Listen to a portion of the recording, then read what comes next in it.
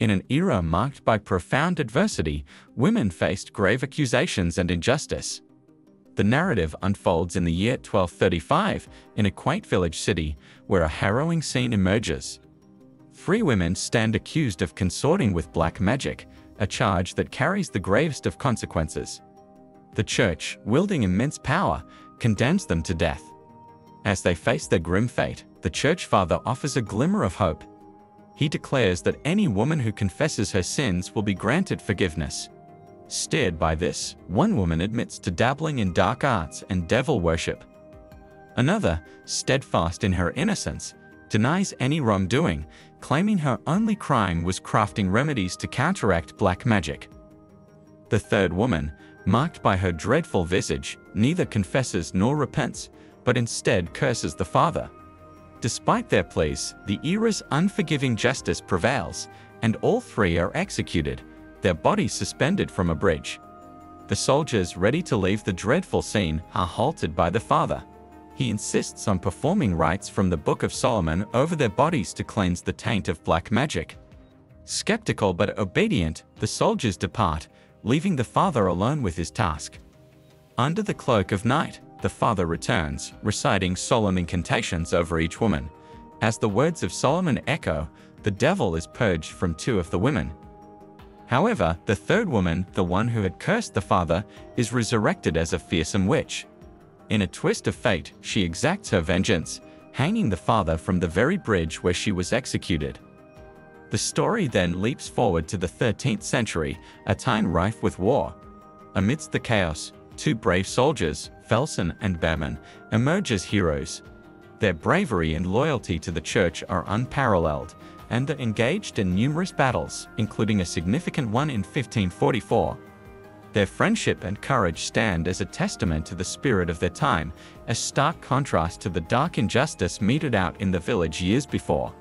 In the thick of battle, Felson and Behman, two valiant soldiers, fought fiercely against what they believed to be enemy forces. However, a harrowing truth was soon unveiled. Amidst the chaos of war, Behman's sword struck not a soldier, but a woman, revealing a grim scene of women and children as their unintended victims. This revelation shattered them. They were surrounded by the fallen bodies of innocents, a sight that deeply disturbed their conscience. Confronting their leader, they expressed their horror and remorse. They had not joined the war to spill the blood of the defenseless. In a decisive act of defiance, Felson and Behman rejected the call to oppress the innocent. They abandoned their army, turning their backs on the war, becoming rebels in the eyes of their church and nation. Their rebellion, however, forced them into hiding. Christianity's rise brought with it stringent laws where rebellion, betrayal, and non-compliance were met with the severest of punishments, death.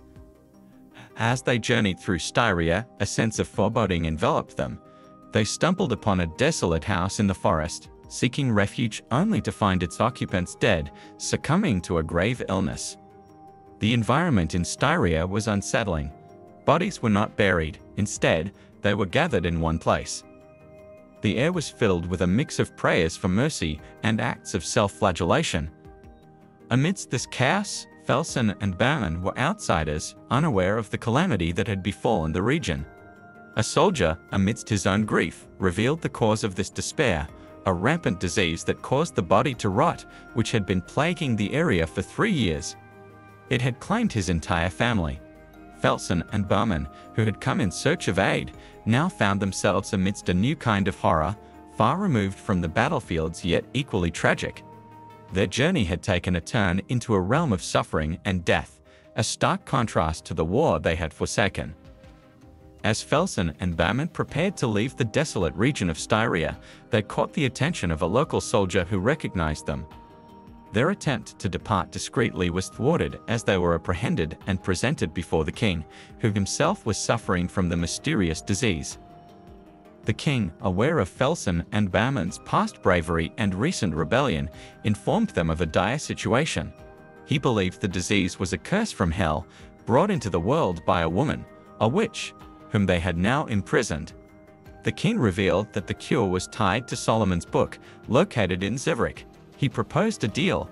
If Felson and Behman could transport the witch to Zevrik, where the church leaders would decide her fate, their past sins would be forgiven by the church. Behman, still haunted by the memories of their last battle, initially refused.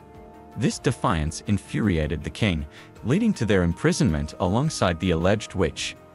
In the cold confines of the prison, Behman's heart softened towards the young woman who, despite being labeled a witch, displayed a vulnerable and human side, shivering and weeping from her injuries. Convinced of her humanity and perhaps seeking redemption for past actions, Behman agreed to the king's task. Their journey to Zevrik would take 6 or 7 days, accompanied by their father and a soldier. Unfamiliar with the route and reluctant to rely solely on a map, they sought the guidance of a merchant who had traveled to Zevrik 9 years prior. The group, now 5 in number, transported the witch in a cage. To everyone except the father, she appears an ordinary girl, not a witch. Along the way, they were followed by a local boy, eager to join them and become a soldier. Initially reluctant, they were swayed after witnessing the boy's swordsmanship. As night fell, they took turns guarding the witch. During a cat's watch, he shared with the father the sorrowful tale of his deceased daughter. The witch, overhearing this story, seemed to show a reaction, suggesting a depth and complexity to her character that went beyond the label of a witch. The journey to Zevrik, fraught with uncertainty and moral dilemmas, continued under the cloak of darkness.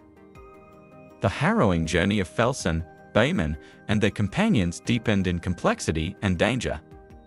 Ikat, one of the group members, was tragically ensnared by the witch's illusions, seeing his deceased daughter calling out for help. These visions, surreal to him, lured him into a deadly trap. Amidst his delusion, he encountered the young boy with the sword, but his distorted perception led to a fatal misunderstanding, and he was impaled by the sword. This shocking incident left the group in dismay, questioning the strange powers of the witch who could conjure such convincing deceptions. They managed to recapture the witch after her brief escape, but her presence continued to cast a shadow over their journey. The father, wise to the witch's tricks, cautioned everyone not to reveal their innermost fears and desires, as the witch could exploit these to create divisive and dangerous illusions. His warning highlighted the psychological warfare they were unknowingly engaged in. Their path led them to a precarious rope bridge spanning a deep gorge, a physical manifestation of the treacherous journey they were on. Transporting the heavily caged witch across this bridge was a daunting task, further complicated when the bridge collapsed, cutting off their return path. As they ventured into a dense and notorious forest, a place feared for its ability to trap and disorient those who entered, the psychological strain intensified. The foggy, confusing landscape of the forest mirrored the mental fog the group was experiencing. The merchant, tormented by nightmares induced by the witch's powers, reached a breaking point. Unable to endure the witch's torment any longer, the merchant, driven by desperation and fear, decided to take drastic action. He armed himself with his bow, intent on ending the source of their nightmares, the witch. This decision marked a pivotal moment in their journey, as they grappled not only with the physical challenges of their quest, but also with the ethical and moral dilemmas posed by the witch's presence and powers. In the dense and disorienting forest, the group's desperation reached new heights. Behman, overwhelmed by frustration and the seemingly endless maze of trees, contemplated killing the witch, believing her to be the root of their woes. However, the father intervened, urging restraint and wisdom in the face of their daunting situation. Amidst this tension, Felson brought a glimmer of hope, announcing that they had reached their destination, Zevrik, situated atop a mountain. Their attempts to gain entry were initially met with silence, until Kay skillfully crossed the wall and opened the gates from the inside. The scene that greeted them in the church of Zevrik was one of devastation. The father was overcome with grief upon discovering that everyone there had succumbed to the same disease that plagued their journey. It was revealed that these fallen souls had been attempting to replicate Solomon's book, hoping its sacred or magical words could counteract the disease's effects. In this moment of despair, Behman declared their mission their last hope. As the priest began reciting from the original Solomon's book, an unexpected turn occurred. The witch, whose voice transformed, revealed deep secrets about Behman, suggesting the presence of a demonic soul within her. The father, quick to discern the truth, realized that the girl was not a witch, but rather possessed by a demonic entity responsible for spreading the disease. His incantations began to affect the devil, revealing its true horrific form.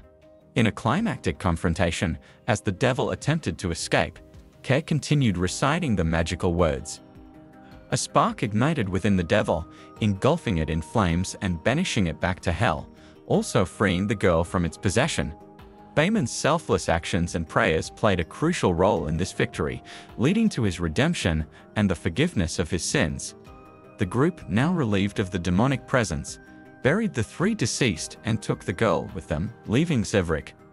As they departed, a sense of peace returned. The dangerous disease that had terrorized the land vanished, marking the end of a harrowing journey filled with supernatural challenges, moral dilemmas, and the triumph of faith and courage over evil.